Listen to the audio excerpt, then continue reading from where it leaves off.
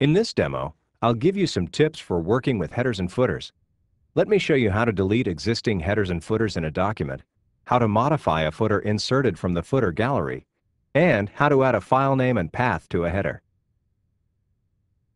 Sometimes I inherit a document from someone else that has already been formatted with headers and footers.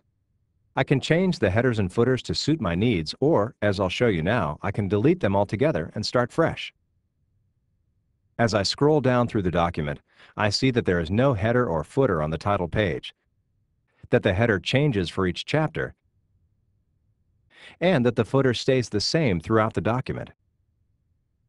At the end of the document, I double-click in the bottom margin to open the header and footer workspace. From the footer label, I can see that the document is divided into 3 sections, and that the footer in this section is linked to the previous one in section 2. On the Insert tab, in the Header and Footer group, I click Footer, and then click Remove Footer to delete the footer. As I scroll up through the document, I see that the footers have been deleted from the previous sections as well. This is because the footers in each section are linked, as indicated by the Same as Previous label, and the highlighted Link to Previous button. When I scroll to the title page, I see that the footer label says First Page Footer Section 1, and that in the Options group, the Different First Page option is selected. This option is selected automatically when a cover page is inserted from the cover page gallery, as this one has been. I scroll back down to the end of the document and click in the header for the last page, which displays the chapter title for Chapter 3. In the Header and Footer group, I click Header, and then click Remove Header to remove the header. In the Navigation group, I click Previous Section and see that Section 2 still has a header. Unlike the footers, which were linked from section to section, the headers are not. That's because a different header was inserted for each section.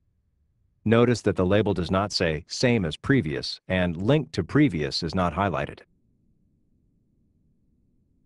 I continue up through the document in this manner, clicking Previous Section and removing the headers for each until all of the headers are removed. Now I can start clean with all of the headers and footers deleted, and I'm ready to add my own. Now let's look at a second example, where I've inherited a document with one of the predefined footer styles from the footer gallery. I want to keep it, but I want to change its format so it reads Page X of Y instead of just the page number.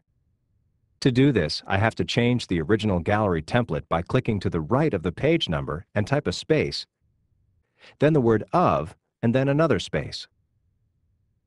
To change the page number field that's in this predefined footer, I click the Insert tab, and in the Text group, I click Quick Parts. I click Field, and in the Field dialog box, I select Num Pages for number of pages, and then click OK. As I scroll through the document, you can see that the page number changes, but the total number of pages stays the same. The change I've made to the footer affects only the document I'm working in, not the template in the footnote gallery. But I like the way this footer looks now, and I know I'll want to use it again in other documents. At this point, I could click Quick Parts and then click Save Selection to Quick Parts Gallery to save my footer as a building block, which I could then use in any document. For more information on this process, see the link in the article accompanying this demo. Finally, let's look at an example where I create a header that is a file name and path, which will update automatically whenever I move the document. To do this, I double-click in the top margin to open the header workspace. In the Insert group, I click Quick Parts, and then click Field. Under Field Names, I click File Name, and under Field Options, I select Add Path to File Name. Then I click OK. And there it is. The path and file name of my document displays in the header and will update automatically whenever I move the document. If your document is divided into sections, you can just copy the field from one header section to the next.